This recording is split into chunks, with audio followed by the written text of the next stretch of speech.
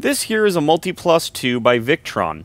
We've been hearing some horror stories of customers having trouble wiring up the AC output and input of this inverter.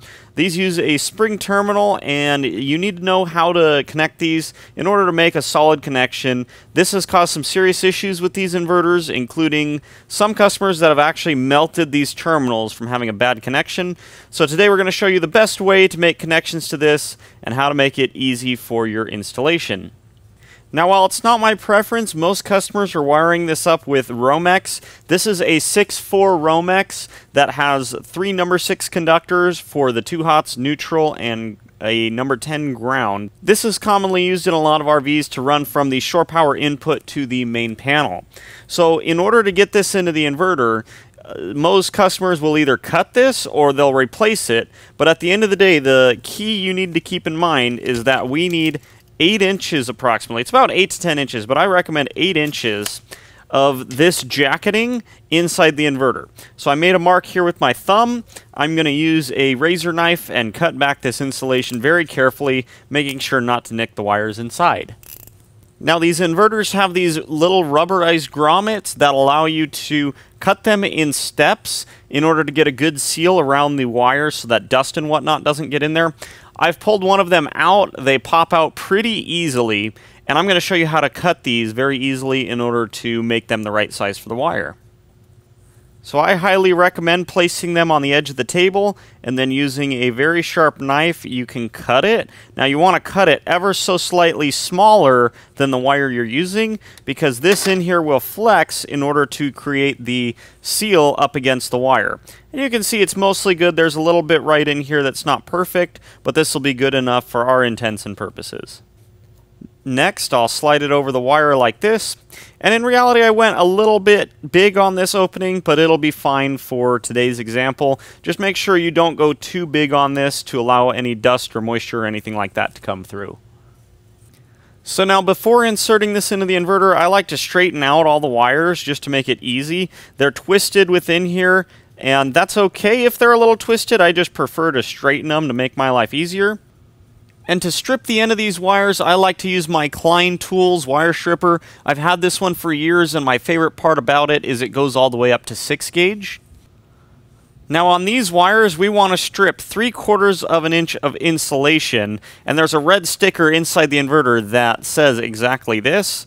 So just like that, now our wire is stripped, and that's the proper length for going in the terminal of the inverter. And so you can see that is approximately 3/4 of an inch. That's what we want to strip on all 3 of these insulated wires. Inside of this inverter, there are these nylon clamps here. Now, I've already backed off the screws here, but you want to be very certain that you take advantage of these, so that way you don't run the risk of the wires being pulled out in any way. So the wires would just feed in through there, and then I like to bend them up, as you can see here. And then once the wires are in, we can shove this grommet back into the hole like that. And the most important thing to take note of is you need to be certain that the insulation is what's under the clamp here, not the actual wires. So you can see I have it installed about a 1/2 inch past those clamps. And from here we can get the clamp snugged down, at least finger tight. The thing to keep in mind, there are 2 holes on these terminals. There's a small one on top to release the spring inside, and the big hole on the bottom, and that's for your wire to go into. So I'm going to start with this one here on the left. That's for the neutral wire. I'm using a Milwaukee screwdriver here. This is a 1/8 inch wide tip. It's a flat tip, as you can see there. And I'm going to take this and put it at about a 20 to 30 degree angle, so it's not perfectly flat, and then I'm going to tap on the back of it with my hand until it's firmly seated in the hole, and that just released the spring. Okay, so now on this wire here, I'm going to make a 90 degree bend in it here close toward the end of the wire, and then in the middle I'm going to put my finger like this and kind of hook it over to make a return bend. And now that allows me the flexibility to push the wire into the hole.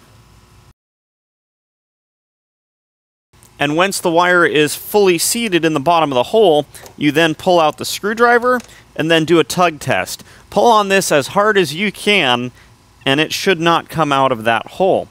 So from there, we can kind of clean this up, bend it a little bit more, and then proceed to our next wire, which is L2. Again, bending 90 degrees at the end, return bend in the middle. Got it lined up at the hole now.